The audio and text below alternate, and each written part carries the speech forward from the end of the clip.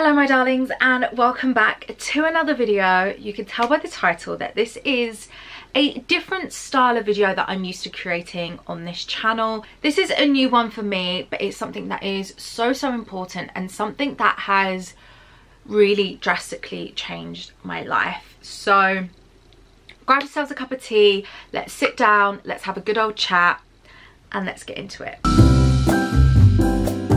So if you are new here, hello, welcome. My name is MonaLisa and I'm a London-based content creator, so expect to see beauty, travel content, lifestyle, fashion. If you like the sound of that, then definitely subscribe to this YouTube channel. And I'm definitely embarking on a new chapter on this channel. I really want to share something that I have been going through in hopes that it will help somebody out there. Now, I am not a doctor, I'm not a medical professional, so please do not take what I say as medical advice. This is just from one girlie to another in hopes that it might help somebody. So I know when I was starting on my health journey that there's a lot of jargons out there that I didn't know. There's just so many different avenues to go down, and it was really confusing and seems really technical. Something that really impacted my life so much was just so, I couldn't understand it. I couldn't get my head around it. I don't know why I'm getting really emotional, but this is just me really just opening up, being so raw and telling you guys my personal experience. So as the title says, I have lost 31 pounds to this day. I'm pretty sure it's 31 pounds. I'm not actually weighed myself for a couple of days because I've been away, but last time I checked it was 31 pounds in 3 months. I started this journey back in April due to some medical issues that I had. Now prior to that, I actually suffered severely with sciatica, and if you've ever experienced sciatica before, it is like shooting pains in your leg. You can't walk. It kept me up all night. I had no idea what the hell was going on with my body. I've never even heard of the word sciatica. You know, in my head I'm thinking I'm a healthy young female, I shouldn't be experiencing sciatica. So I did go and see my doctor and I was pretty much fobbed off. I told him I was experiencing sciatica, I was experiencing severe fatigued, no energy, super lethargic. He was just like, well, try this, try that, not really giving me much advice. He was like, yeah, have more iron, try and get better sleep.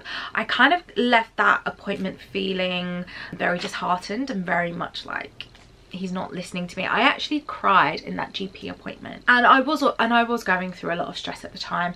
My dog Prince, that I had since a puppy, he died at 12 years, like a few months prior. So I kind of just thought, yeah, maybe I'm just really dealing with grief and stress, so maybe that's the reason I'm having all these kind of issues. After going to an event, I remember it was all about female health, etc. There was talks about how we need to take power and ownership over our own health and also mental health. And she did actually advise me to go back to my GP with a full list, you know, paper, pen, of everything that I had been experiencing with my health, write it down, write the dates. It really did fire me up, so I was planning on going back. It just so happened that it fell on the Easter bank holiday, so I didn't actually get a chance to book in to see my GP, but something worse would have happened during that Easter. It was about 2 to 3 o'clock in the afternoon. I was on I think my second cup of tea of the day. I already had my coffee and I was having digestive biscuits with it. And after that, I just started to feel a little niggle in my chest. And that little niggle started to become severe over the minutes that went by. Started to feel a bit nauseous, and I thought, you know what, I just don't feel right. I'm gonna skip dinner, not gonna eat. And then that evening, it was the worst pain I had ever felt. I was actually home alone. My partner went away home for the weekend to see his family, and I was actually planning to see friends for Easter. So I think it was on the Saturday. Yeah, it was the Saturday night, and I just felt so dizzy I had a temperature, which I thought was weird, severe pain in my back, my chest area. So yeah, I was just pointing to here just so you guys can see. My stomach, it just felt like something wasn't right, and I didn't really eat that much really when I think about it that day. I did not take into account what I ate prior, the week prior. Anyway, I'm really trying to make this long story short. I was so close to going to the hospital. Pain was so severe that I did not sleep all night, but silly me, not putting my health first, I just sucked it up, and I was like, no, I'm gonna see my friend tomorrow, like I can't do this to her, I can't let her down. But I literally was crying. I was laying on the bathroom floor because I just kept wanting to throw up. I did throw up a couple of times. I actually thought at one point I had gas, and that was the severe pain, so I took like the Buscopan, or the, you know, the little green tablet, I think it's called Buscopan, I will write it if it's wrong. This one, that it helps with IBS relief, and it says it targets pain and discomfort, and that is generally what I thought I was experiencing. So I took one of those, and I remember as soon as I swallowed it, maybe 5 minutes after that, I threw up again. And when I say those tablets are green, my vomit was just green. After that, I also did have a matcha earlier that day, so that's probably also why my vomit was green. And I remember just throwing up and calling my boyfriend and being like, you know, something's wrong, I don't know what it is. I had the chills.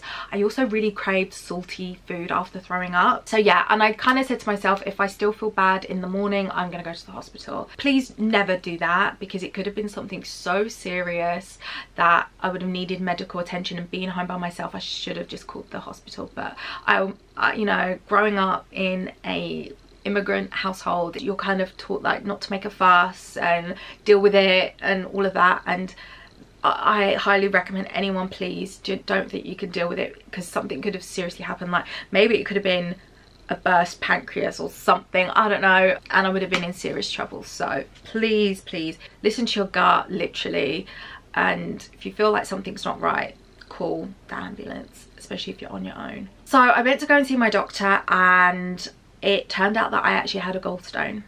You know, I probably have been experiencing gallstones my entire like adult life without even realizing it, which is probably true. Like I always thought it was just like heartburn, even though I don't even know what heartburn feels like, or indigestion. And so I'm not going to go too much into what gallstones are.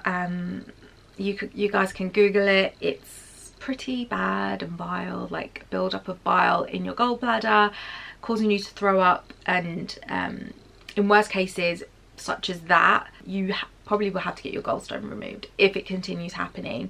My doctor did warn me that if I do have another gallstone attack like that, then go and seek medical advice, go to the hospital, and he goes, more likely they would recommend you to remove it if it keeps causing you issues. Now that was a huge shock to my system, because I don't want any of my organs removed unless I can help it. I would love to keep a hold of my gallbladder.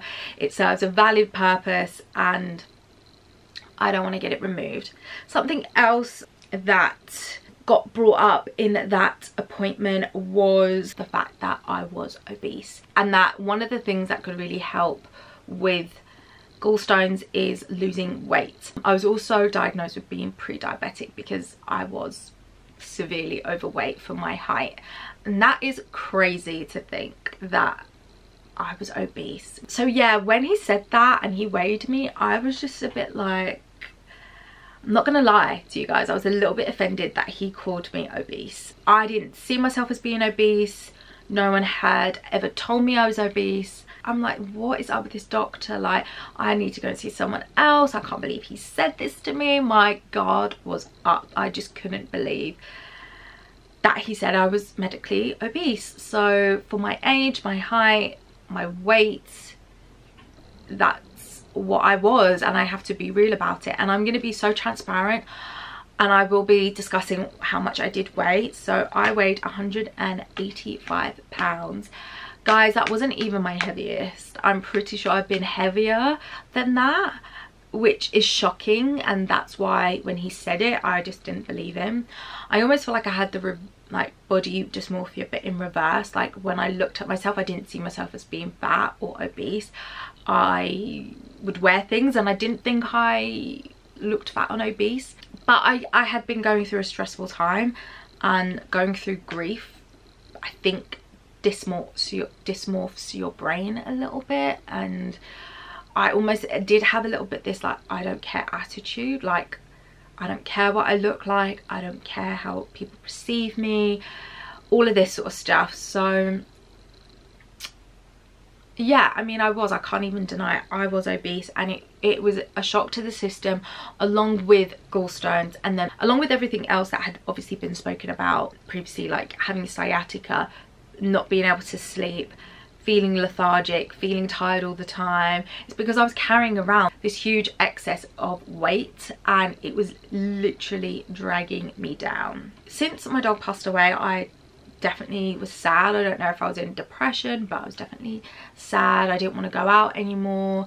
Walking had completely been removed. I was walking my dog every day, probably twice a day, to now he's gone.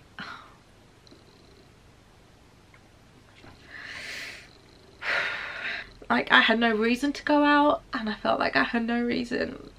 So yeah, I didn't want to go out, even like little things, like I would be in the car with either a friend or a family member and like, you know, just running in to get something. I wouldn't even want to go. I was just like, I didn't want to see anyone, I didn't want to face anyone, I didn't want to talk to anyone for a really long time actually.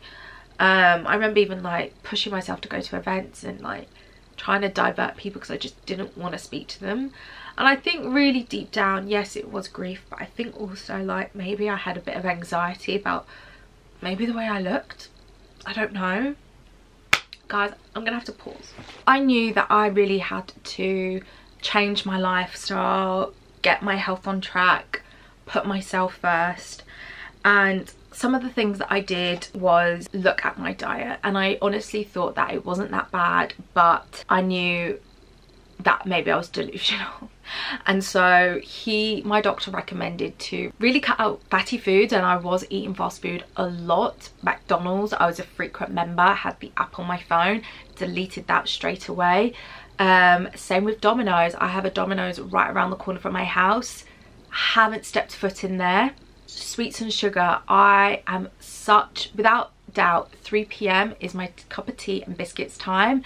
I never ever miss my tea and biscuits time, but I realized I wasn't having that once a day. I was maybe having that 3 or 4 times a day, along with coffee with sugar in it, and having honey in my teas, and having chocolate every single day. After every meal I felt like I needed to eat chocolate, and that's because I honestly feel like my sugar, my glucose levels and was all over the place. Really felt like that was something I could easily tackle. Alcohol was another one. I'm not a huge drinker, but my boyfriend is, without sounding like a massive alcoholic, but he's a man, he can handle more alcohol, I can't. And obviously during lockdown we were, you know, you have a glass of wine, but that glass of wine was turning into a bottle of wine.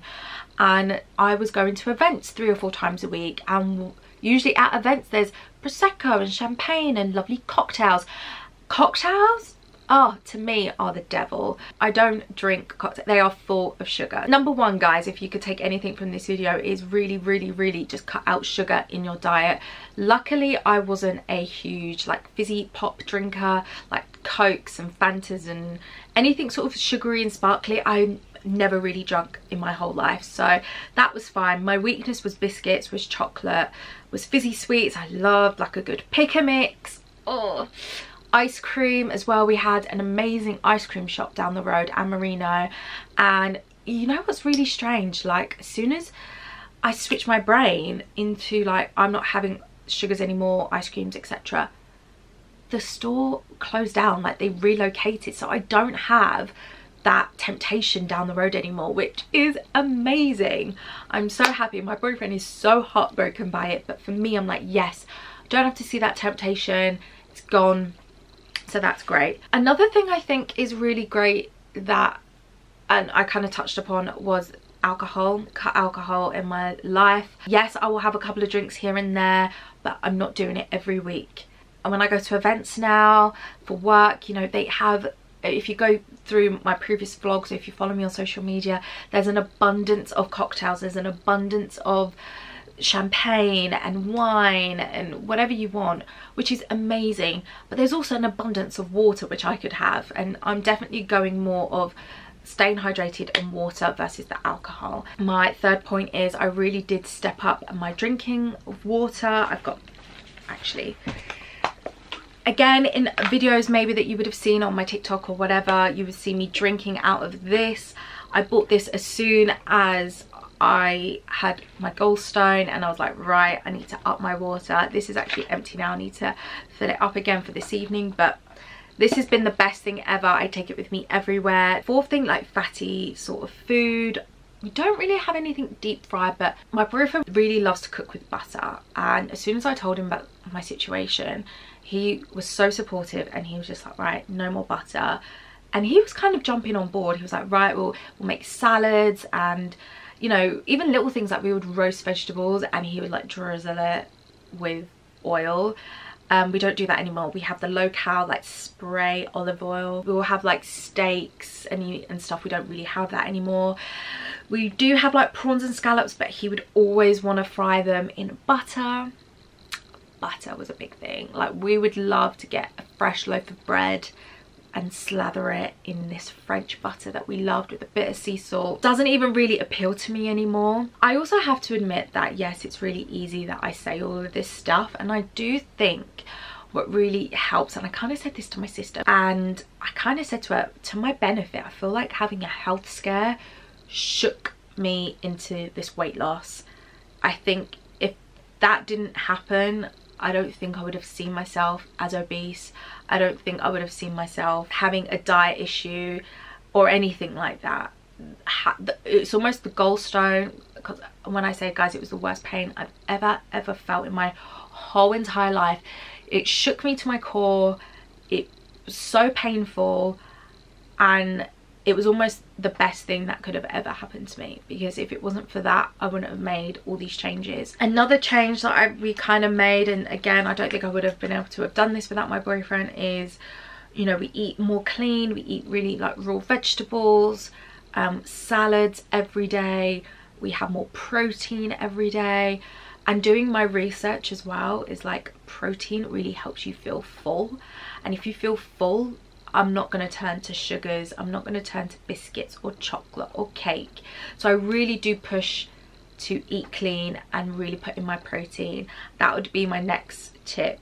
I feel like, I don't know what number I'm on, number 5 is like really up in my protein. I enjoy now eating boiled eggs. That is like my snack of choice. I'll have a boiled egg, some carrots, chicken I love. Like I said before, we have a lot of fish. We like smoked trout, salmon, prawns, scallop. So really we are heavy on protein. I also have a protein smoothie if I feel like I need sugar, and that's usually when it's around about that time of the month, like I really want something sugary. So I'll have like a chocolate protein powder, and I put bananas, blueberries, spinach in there, and I absolutely love it. I have been incorporating a lot of soups that have like chickpeas in there, like black beans, and really trying to get my, is it legumes? Trying to get that into my diet, and that is so filling and I love it. And I was watching another YouTuber, Hailey Gamba, and she spoke about just like being on a soup diet and just filling up on soup. And although it doesn't really fill me up, I have been incorporating a lot of soups into my diet, and honestly it's worked a treat. I do think though, guys, protein for me has made me feel full, therefore I'm not snacking on biscuits or anything like that. What I had before, it's almost like halved my caloric intake, because I'm not having the chocolate, the cakes, the honey, the sugar or anything like that. So that's great. I have never been a calorie counter. I don't want to be a calorie counter. This is a lifestyle change for me. I want to continue this and let it be manageable for the rest of my life. There have been some downfalls and some pits, which I can talk about in another video, about, you know, being on your weight loss journey and how like other people perceive that. Sometimes I will snack plan. I won't meal plan, but snack plan, where I'll have everything chopped up and ready, like my eggs are ready, my carrots, my cucumber, everything like that is all ready, and I could just nibble it as and when I please. And that is a great tip. So I don't go to the crisps or anything like that. That is my snack and it's there waiting for me. Got out of my delusional mind and I sat down and I was like, okay, this is the problem. And a lot of it was in the evenings, mindlessly watching TV, snacking. Now it's like if I want something, it's a yogurt with some berries after dinner and that's it. Keeping busy has really helped. It's helped now because it is the summer, so I'm kind of glad that this has happened at this time. Winter, who knows? I don't know how I'm gonna react because I haven't incorporated any gym workouts yet because I'm really trying to bring down my calorie intake and be in a caloric deficit. And I know that I get very, you know, I have low iron and I can have tendencies to faint and stuff like that. So I'm trying to get my diet eating in check before I start going to the gym. And that, I mean, we're on this journey together, guys. Like, I really want you guys to help me. I want to be able to help you. You know, I've watched so many videos of people like, you gotta look out for your macros, you gotta look out for this, and I'm like, this is so confusing. Top things I do is I drink more water, I cut out sugar, no alcohol, and protein. That is what I've done, and I've dropped literally, it's crazy to think 30-ish, 31 pounds. It's like, I can't believe that this was the formula. This was the formula and it was there in front of me all along. The thought of greasy food doesn't appeal to me. I know that this isn't my typical style of video, but this is something that's real that I'm going through right now. I'm still technically overweight, so I still have a long way to go, and there's going to be more videos. If there's anything in here or anything in specific you want to know, let me know and we can chat about it. I guess my next stage for me is incorporating workouts because it's coming up to winter. I'm going to be a little bit more solitary, is that the word? I'm not going to be moving as much, so going to the gym, I need to build muscle. I need to go to the gym because going out in London during the winter is not exactly the nicest, but that's a different kettle of fish that I'm embarking on. But for now, I just wanted to let you guys know, like, what I've been dealing with, my health journey thus far, and if you guys have any tips, help a sister out, because yeah, I feel like I'm just dipping a toe into this like weight loss journey. Lots more to go, and obviously the sooner you reach your goal weight, the harder it is, and yeah. So I'm gonna end this video here. Thank you so much, guys, for watching. If it is something that you liked and found useful, then please give it a thumbs up so I know, and subscribe if you haven't already. Thank you so much, guys, for watching, for your help and patience, and I'll see you guys in my next video.